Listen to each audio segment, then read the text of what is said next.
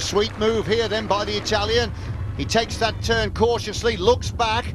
He's comfortable with the advantage. Lloyd, he's still trying to get back up into the wheel of Ameti. 4 kilometres to go. 4 kilometres to go now as they power the way up this little rise. Ameti's going to turn left and set himself up for the finish. He continually talking into his race radio. He wants to get an update, but these guys, remember, have been on the attack since the 18-mile mark today. That's a long time in the lead. Well, there's a downhill run by Fenton, and then it lips up all the way to the left-hander, and then they line up with a sort of mini hairpin that brings them into Albion Street, where they finish right outside the town hall. So it is a very tough approach to the line. But this race isn't over yet, because we're now hearing that the peloton are only 36 seconds behind the leading group.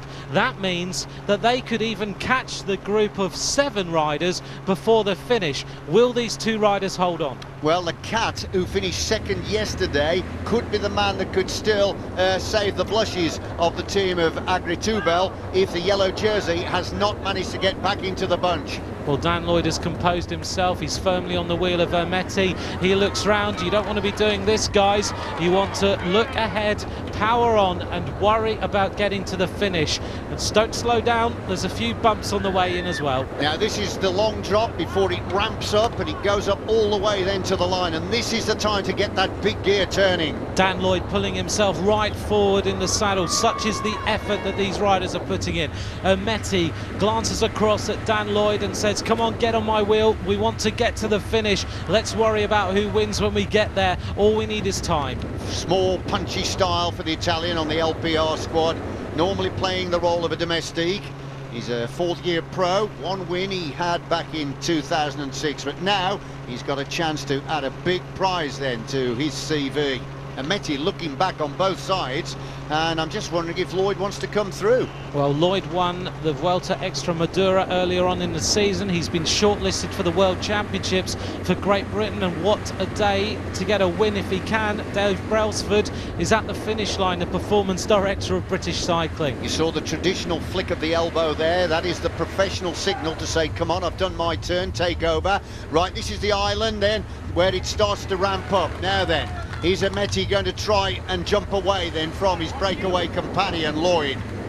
Ameti again asks Lloyd to go to the front, but I don't think Dan Lloyd he's either not going to or he's unable to go to the front. Ameti, the punchy style, he's a supreme rider in this race, and Dan Lloyd is going to sit on his wheel and wait until he can jump away. He's doing the right thing actually, because it's Ameti that stands to gain everything here. Lloyd is 13 minutes back overall, so he can let Ameti carry him and then probably try and jump past for a stage victory. Well, they almost collided. I think Dan Lloyd is pretty spent here. Dan Lloyd is now being left behind by Ameti. So the on-post professional Lloyd has lost contact, and now it's Ameti. He's looking to the summit of this little climb. It'll swing left then. It dips down fractionally before they line up for the run into the finish. Well, you can imagine what the heart rate of this man is like right now. He's going for the stage win and he's going for the yellow jersey. His heart rate must be on its absolute limit. Dan Lloyd, he must be extremely tired. 1 kilometre to go, Hugh. 1 kilometre to go. He's got rid of Lloyd. Now then, has he got the firepower to hold off the field that are beginning to bore down on what is left of that leading group? Here he goes. He must surely now be sensing victory. Lloyd coming up to the left-hander as well, but at the moment it's all about Ameti, the Italian. Lloyd in a huge gear. Is Ameti going to win this race? The peloton are boring down on them, but so are the breakaway. Look at this, it looks like it's in the bag, or is it? Ameti looks round again. Massive crowd at the finish, waiting for the arrival of the riders. Amongst the crowd is Les West, one of our greatest roadmen, twice winner of the milk race, silver medal winner in the World Amateur Championships. West is there, waiting to see who is going to clinch this stage. Here comes Ameti, getting ever nearer. He's going to swing through this right-hander, then he's going to set himself up for the power to the line. Surely this stage is Ameti's. What a fantastic performance today for the Italian. He's left Dan Lloyd, but are the breakaways still behind him? Has he got this one sealed?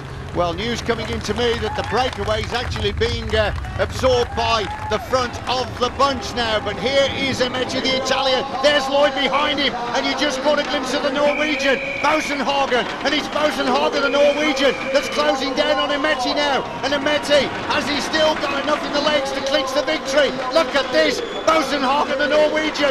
He's going to take him on the bend. They're within sight of the line, and he's going to clinch it. Oh, so close. Boasson Hagen takes it. Emetti's second, and Emetti must be absolutely destroyed. He thought he'd got that, but he had to give best to the flying Norwegian in the closing stages. I cannot believe it. What a finish.